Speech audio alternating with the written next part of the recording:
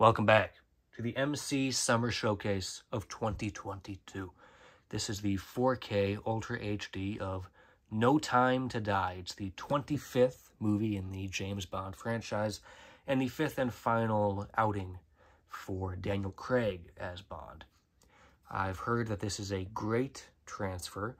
It was shot on film, so I knew this would be a great 4K pickup.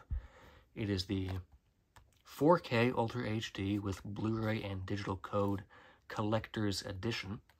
So yeah, definitely happy to have picked this up on 4K. I got this on Amazon for only 10 bucks. Great price, especially for a fairly new release. So yes, No Time to Die on the cover right there. We have the 007 and a little bit of information up there too. It's a shiny cover, very glossy. I like that. And thank goodness the cover is very simple, because with posters nowadays, you have 20 characters and their floating heads on the poster.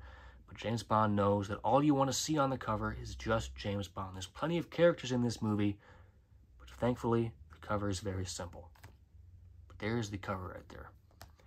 You have the spine, and then the back right here. A couple of shots from the film. Here's all the information on the back. So yeah.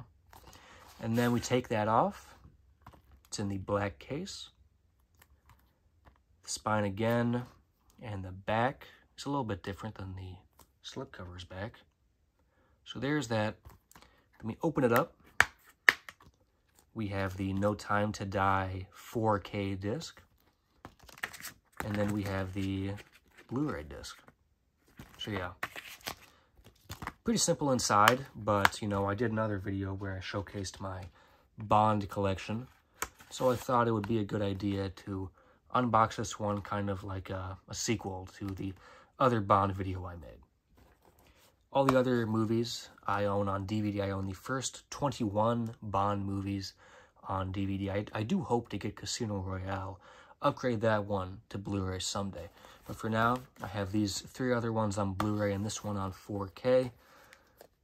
Makes a nice little James Bond 007 Blu-ray and 4K collection right there. But definitely happy to have picked this up on 4K. It was a great price. Really can't go wrong. And I do like this movie a lot. You know, Bond has not been, you know, he's had 25 movies. Not every single one of them is amazing. But I still do really like James Bond. I get excited whenever a new movie comes out.